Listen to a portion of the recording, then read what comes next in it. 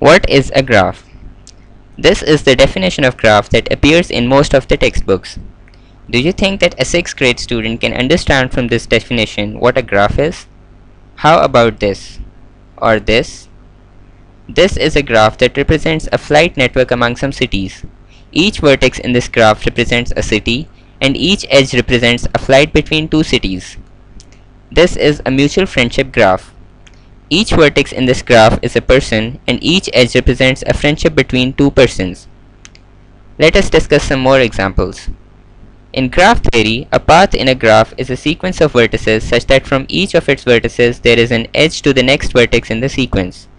An Eulerian trail is a trail in a graph which visits every edge exactly once. Difficult? Let us solve a different problem that is the same as finding an Eulerian trail.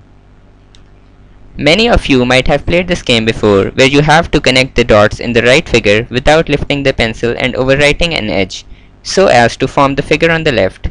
Easy? Finding an Eulerian path is the same as this. Finding shortest path in a graph and graph coloring are some more examples which can be more fun than problems. A typical strategy of teaching mathematics is as follows. The teacher teaches notation and formulas. The students then solve word problems. The problem with this strategy is that it is very much top-down. It is just like knowledge is poured down to the students. Students are unable to link learned concepts with real-world problems, and hence the learning is not meaningful. We present a different approach that we name Do Not Teach Graph Theory. We turn the typical approach upside down. We present to students some real-world problems, maybe the games they have already been playing. We then help them discover that the concepts they are using are in fact concepts of graph theory. The technique we propose is really challenging.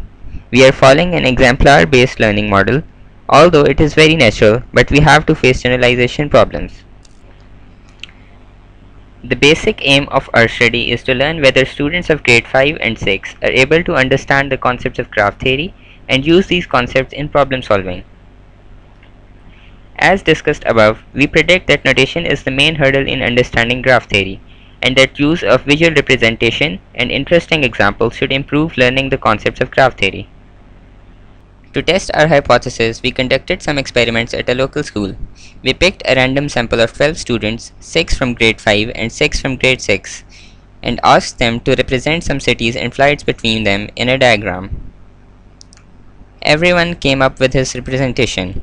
The representations were quite interesting.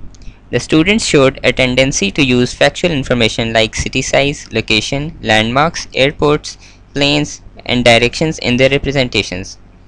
For example, when asked to represent roads, some students drew one-way roads while others drew two-way roads. In this figure, Lahore is represented as a city with rivers. This is a flight map drawn by one student. And this is a representation of roads. Here the roads are represented as two-way roads. Students showed understanding of directed and undirected edges. The students were then introduced to the concept of degree of a vertex. All students were able to find degrees of vertices as well as to discover the relationship between sum of degrees and edges. But they required a hint to understand why that relationship holds. These are the hints provided to the students. When finding degree, what are you counting? How many times does each road get counted? We then presented the students with these two equal graphs and we asked them if they were equal.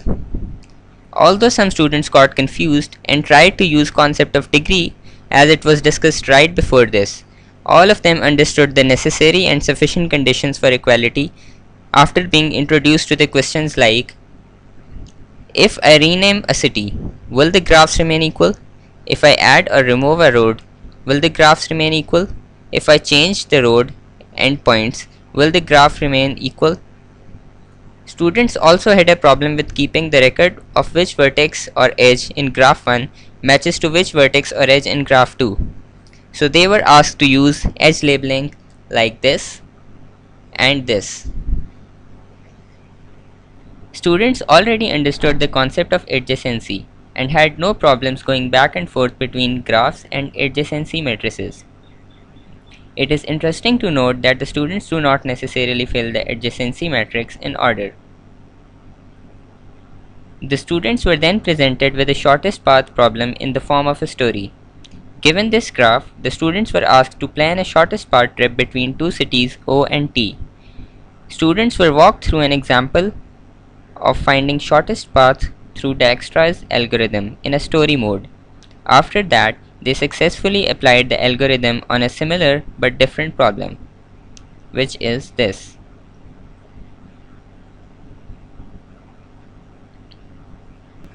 From the experiments, we can see that with the removal of notation, the graph theory content becomes easy to comprehend and apply.